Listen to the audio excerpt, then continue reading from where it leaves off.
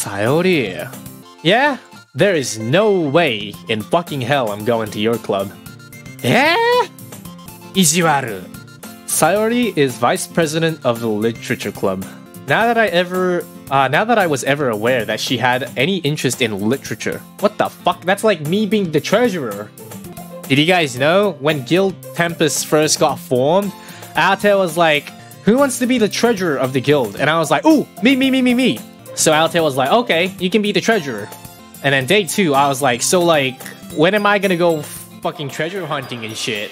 And then Altare was like, Axel, do you actually not know what a fucking treasurer does? And I'm like, nope. Don't they go like for fucking treasure hunting and shit? And it's like, Axel, you're gonna be the human resource, like the bouncer instead. And I was like, okay.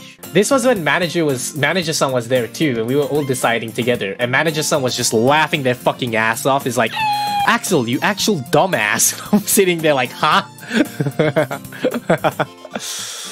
We all end up doing things we don't like, I see, huh?